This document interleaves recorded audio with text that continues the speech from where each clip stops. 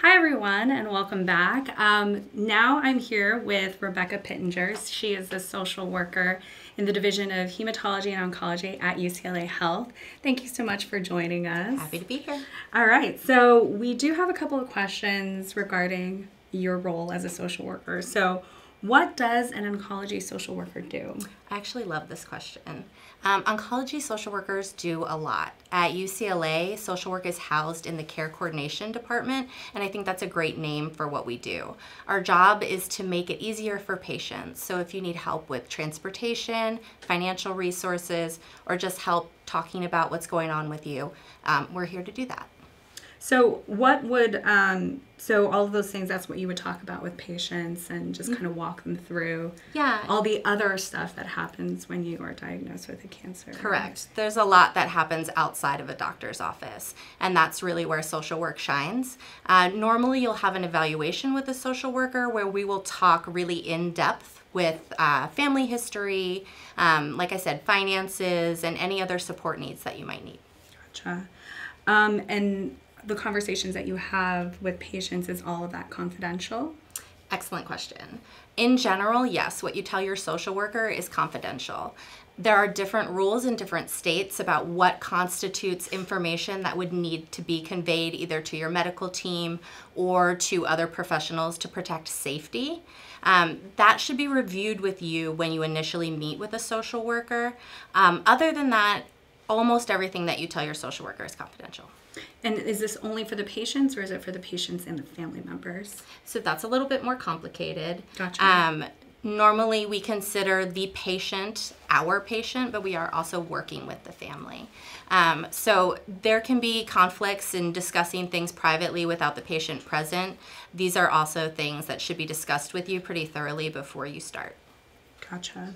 Okay, so when is the best time to meet with a social worker? I'm biased, but I think right away. We can really help more when we develop a good relationship with our patients. Right. So the sooner you reach out to us, the more you get to know us, and the easier it is to reach out if something goes wrong and you need support. Okay. And how does this person get in touch with a social worker? So it's different at different medical centers. Normally, your primary oncologist knows how to get in touch with the social worker on their team, and they can connect you. There's also usually a main number if you're looking at a website for any facility that you're going to.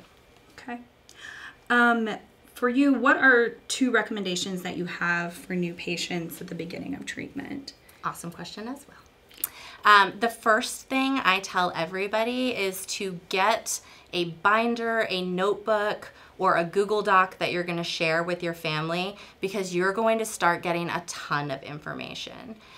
When you start to be involved in the medical system, you almost have to learn a new language. So every time you come into the doctors, you're going to get an overwhelming amount of info. If you can write all of that down and keep track of it in one place, it's going to make it easier to digest. You're only going to hear about 10% of what everyone's telling you on any given day. So if you write it all down, once you're out of the office and you have a moment of zen and you can sit calmly and read it through everything, it really helps you digest. So that's one thing that I recommend to everybody. If you're a little bit more tech savvy and you're comfortable with like a Google Doc or something like that, it also helps to share that with close family members, because then the patient doesn't feel like they have to keep reporting everything to everyone. Yeah. So that would be number 1. Number 2 is there are no stupid questions. I have a lot of patients that I meet with who say, I didn't want to ask the doctor X, Y, and Z because I felt like it might be a stupid question. Doesn't exist. We are here to help you because we do this every day. We're talking with the doctors, we're talking about these types of cancers and the treatment. So this is normal for us, but we don't expect this to be normal for patients. We know that you're overwhelmed and that you're getting a lot of information, so slow us down, ask all the questions that you want.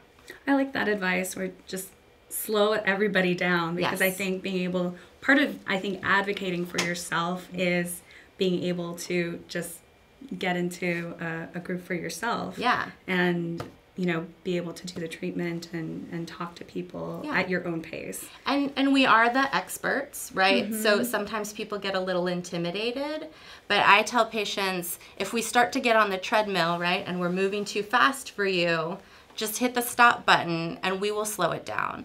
We know that we can get carried away and start shooting questions at you and information. So just let us know what we can do to be helpful for you. Aside from writing things down, and I believe the doctors had also recommended having a caregiver Correct. along with you, is there any other recommendations that you would have for patients, especially during the overwhelming process, of strategies that they could to help them? Yeah. So this is a great thing that you can discuss with your social worker when you have your first meeting with them. Even just breathing exercises before you go in to meet with the physicians. People can get that white coat syndrome where we all walk into your room and then suddenly you've forgotten everything that you wanted to say, right? So one, you're going to write down those questions ahead of time so you have your list. And then two, you're going to find a way to be calm and get through the appointment without letting that anxiety get too high, because then it's going to mean a lot more to you and you're going to get a lot more out of it. Right. One of the biggest questions that comes up at least the Leukemia Lymphoma Society is the stuff about the finances, where somebody even starts to be covered financially, and can they afford treatment? What would you do in those situations with those questions? So here at UCLA, we have financial counselors that review a lot of this with patients. They'll go through your insurance, see what's covered, what might not be, what you might have a high copay for. For things like medications, there's often financial supports through the drug companies. Some of those are based on financial need. So sometimes we have patients bring in some financial documents so we can help them assess whether or not they would qualify for those programs. LLS has a lot of programs that we refer our patients to all the time to help with travel, co-pays. There's a lot of resources out there. And again, we don't expect patients to be well versed in that. That's what your social worker is for. We review these all the time. We know how to access the resources. So if you think that's something that you might need, another great reason to reach out to social work. It's great. And I know Triage Cancer also has a really great website to help sort through some of the finances and does like a step-by-step process for you. So check that website out as well. I'm going to check in and see if there are any questions online from all of you out there. Okay. The one question that we do have is, does every cancer treatment facility have a social worker? Okay, so this is a little difficult to answer. The answer is, for the most part, yes. They may not be assigned the way we are here at UCLA, so your social worker may not be housed in the clinic that you're going to, and you may have to go through an extra step or two to have access to them. One really good thing to do is to call the center or the hospital that you're going to, call the main operator number, and ask for the social work department. Often there's an administrative assistant that has a listing of what social workers cover what services, and they would be able to direct you appropriately. Okay, great. Any other tips for everyone out there before we... I mean, hard push to contact your social worker, very biased, but we would love to get to know you and help you, so come talk to us. All right. Well, thank you so much for joining us here today, and a special thanks also to Dr. Schiller and Dr. Young for sharing all of the knowledge that you all have. Thank you for having us. This is great. All right. Well, that is all that we have. If anyone has any additional questions about treatment options, we do have 2 numbers that we wanted to make sure that you all had.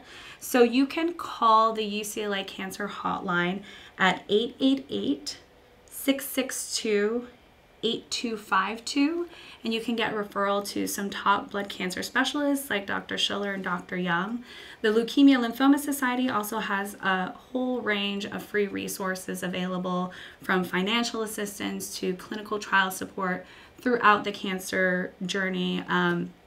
So if you would like more information, just call 800-955-4572. We have a lot of really great resources for newly diagnosed patients as well, to help them, to help all of you who might need strategic tips and questions to ask your social worker or your healthcare team. One other great resource that we do have is our peer-to-peer connection program, in which we can connect you with somebody who is a cancer survivor or even a caregiver who has had your diagnosis or treatment and has that unique perspective of somebody who's already been there. But other than that, thank you so much and have a great evening, everyone.